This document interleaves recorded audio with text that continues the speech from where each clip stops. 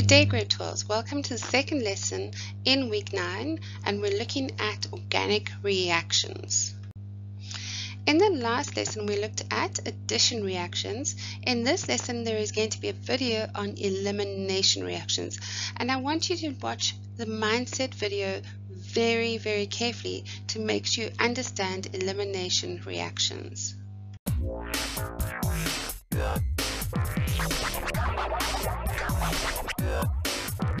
Hello and welcome to the lesson in our series on organic reactions. Today's lesson is about elimination. We know that in an addition reaction, two molecules add together. When an unsaturated molecule is added to another molecule, a saturated product is formed. Today, we will look at elimination. If you understand addition, today's lesson is very simple. The reason is that elimination is the opposite of addition. Elimination starts with one molecule and removes a part to make two molecules. We start with the saturated molecule, which breaks into a smaller piece and an unsaturated molecule. This is the exact opposite of addition. We can see that the new organic molecule is unsaturated and now contains a double bond.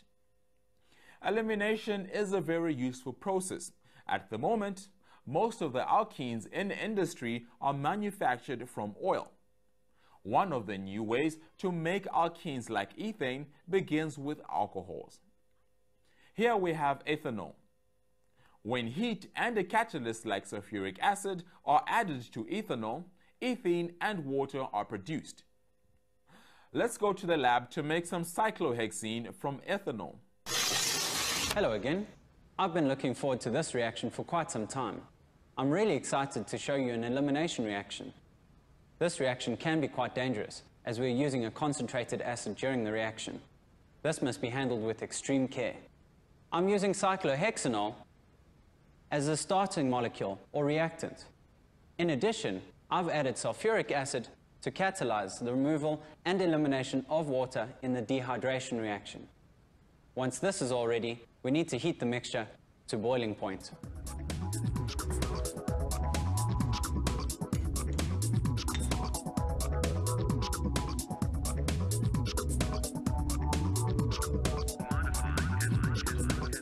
Now we allow the organic magic to take place.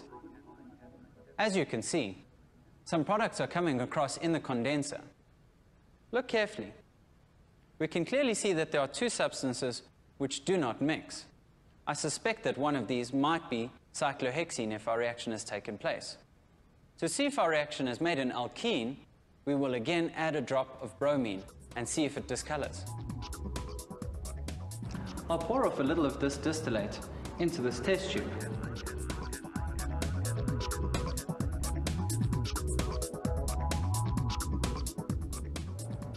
When we add bromine to this,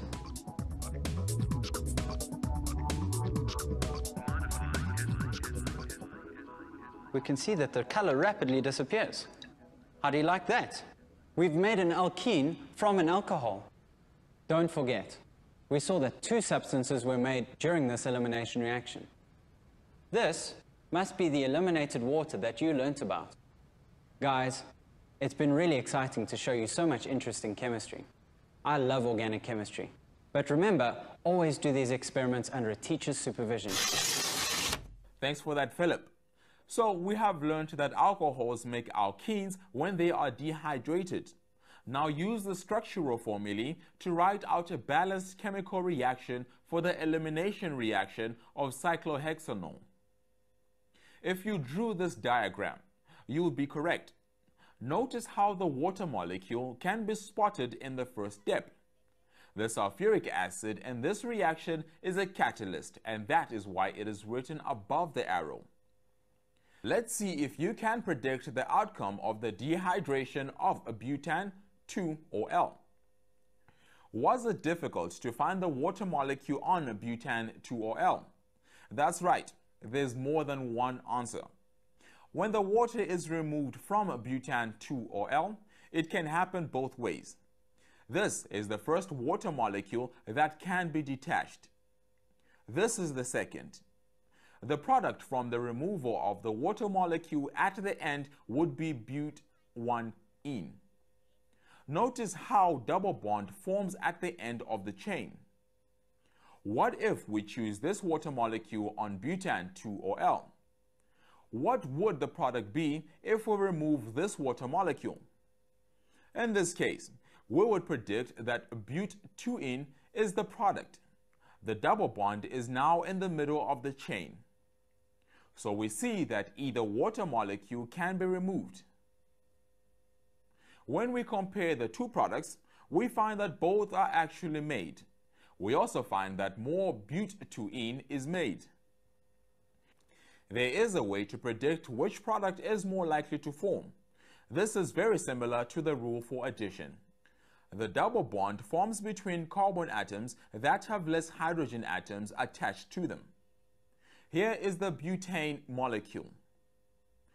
We can see on the structure of butane 2-Ol that the carbon atoms that are highlighted have the least hydrogen atoms attached.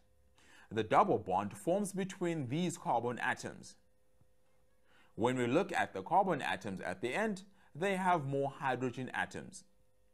So, of the two possibilities for products in elimination, the product that is most likely to form is but(2)-ene.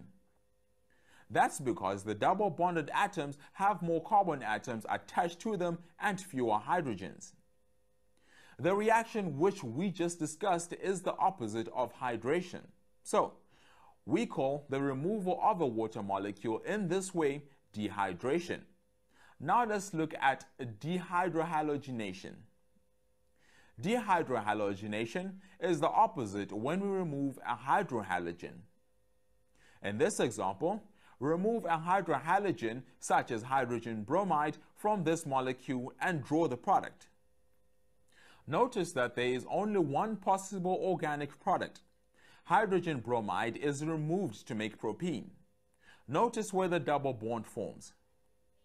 The double bond can form only between the first and last carbon atoms. Don't forget to show the molecule that is removed. This is hydrogen bromide. So we have learned that organic molecules can react in addition reactions. We also learned that the opposite of addition is elimination. One of the most useful addition reactions is the manufacture of plastics by addition of alkenes to make polymers. The opposite of polymerization is called cracking. In other words, cracking is a reaction when a large molecule is broken into smaller parts. When a long-chain hydrocarbon is found in oil, it can be broken into a smaller alkane and alkene. Cracking is a useful reaction because most of the hydrocarbon molecules found in oil are too long to be used as fuels. So, if we heat the mixture with special catalysts, we can break up longer molecules like wax and tar. The products are smaller, more useful molecules like those found in petrol and diesel. The bond between carbon atoms is very strong, so scientists use high temperature and pressure or a catalyst at a lower temperature. The molecule in this diagram is decane. It has been drawn in this way so that you can see where the break in the chain will happen. Can you name the two products? We eliminate the hydrocarbon at the top of the diagram, and this leaves behind an alkene. Cracking can break the chain in many places, but we always make an alkene and an alkane. Small alkanes make great fuels. The alkenes are also very useful. We use them to make plastics. Let's recap on some of the types of elimination we learned about today. When we start with an alcohol, we see that water can be removed in dehydration reactions. This requires a catalyst like sulfuric acid or aluminium oxide. When we start with a haloalkane, a hydrohalogen can be removed by using sodium hydroxide. This is called dehydrohalogenation. Lastly, we saw that an alkane can be removed from a bigger molecule using a catalyst or very high pressure and temperature. This produces an alkene as well. We call this cracking. test your knowledge about elimination. When elimination occurs from the 2-bromo-3-methylpentane in this diagram, draw all the possible products of the reaction. Include the reaction conditions as well. Also mention if there are any products which are more likely to be formed. 2 products are formed. The top product is the major product. The other product is hydrogen bromide. Until next time, check out the other videos as well as the task video, or look at the Mindset website at www.mindset.co.za/learn. Goodbye.